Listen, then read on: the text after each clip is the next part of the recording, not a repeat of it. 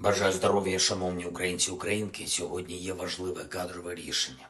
За поданням міністра оборони змінив командувача Медичних сил Збройних Сил України. Замість генерал-майора медичної служби Тетяни Остащенко новим командувачем призначив генерал-майора медичної служби Анатолія Казмірчука, начальника Національного військово-клінічного центру Головний, військовий, клінічний госпіталь у місті Києві. Завдання очевидне, і про це неодноразово говорилося в суспільстві, зокрема в спільноті наших бойових медиків. Потрібен принципово новий рівень медичного забезпечення наших воїнів.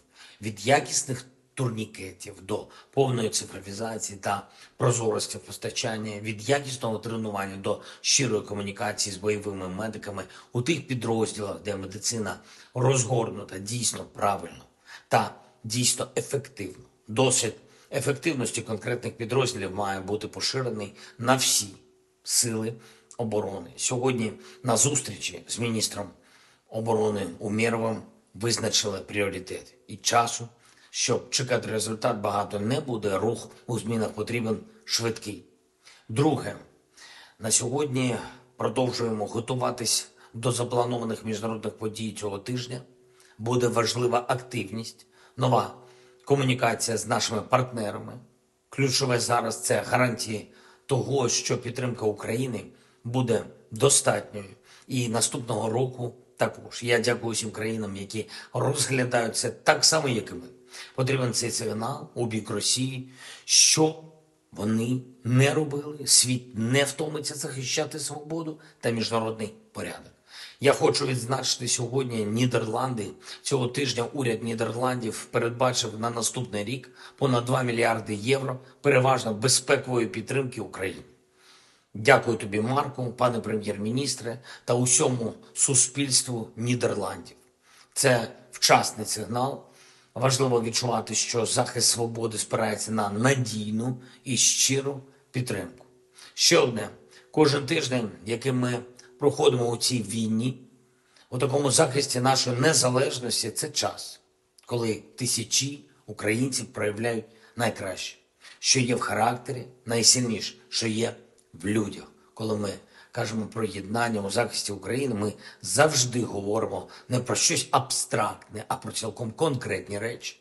Про те, як люди роблять те, що повинні, те, що належить робити, те, що підтримує інших.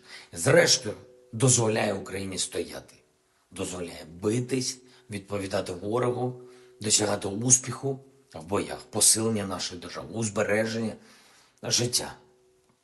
І сьогодні я хочу відзначити працівників ДСНС України, тих, хто щодня рятує, тих, хто ризикує своїм життям, тих, хто був поранений російськими обстрілами. Увесь колектив ДСНС дякую. Особливо сержант Владислав Дордій, майстер-сержант Олексій Сущевський, головний сержант Олексій Шабаль, пожежні рятувальники, які працюють в Запорізькій області, були поранені цієї середи при наданні допомоги в селі Зарічне. Хлопці, бажаю вам швидкого одужання.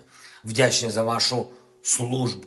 Донецька область. Рятувальники, які особливо проявили себе в допомозі людям після російського удару по місту Селидове, сержант Артур Тараненко, капітан Віктор Карташов, дякую, Херсонська область, сержанти Олександр Частухін, Євгеній Тищик, майор Сергій Коваленко неодноразово залучався до ліквідації наслідків російських ударів, завжди роблять все можливе, щоб врятувати якнайбільше людей. Молодці. Хлопці, просто молодці. Я вам дуже-дуже дякую. І, звичайно, українські медики, усім вам дякую.